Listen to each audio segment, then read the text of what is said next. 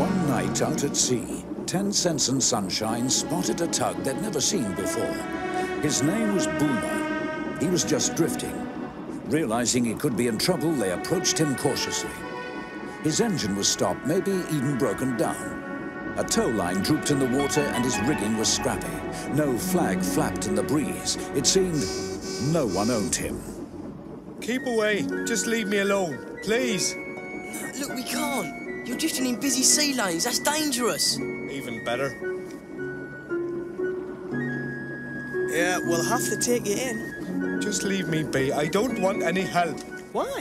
Why not? Because, well, because I'm a jinx. I'm bad luck. Nobody wants a jinx. Oh, rubbish. There's no such thing as a jinx. Oh, isn't there? You'll soon find out. Stand off me. Look, jinx or not, we have to take you in. Shipping lanes have to be kept clear. Aye. Captain Star'll do something. No, he won't. Nobody can. Jinxes just happen. I just shouldn't have been a tug. Have you always been like this? My name used to be Captain Harry. That was good then in those days. Then I was sold. They painted out my name and called me Boomer. Ever since then, nothing but trouble. Boomer was right. 10 Cents had set off ahead when, to everyone's amazement, the tow rope unwound and fell into the sea. Well, how did that happen? Oh, did you do that?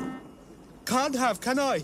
It's you that's lost the tow. The rope's still attached to me. Ah, he's right, 10 Cents. That's the first sign of a jinx I've ever seen. Yeah, well, it won't happen again. Look, come on. The sooner we get him to Captain Star, the better.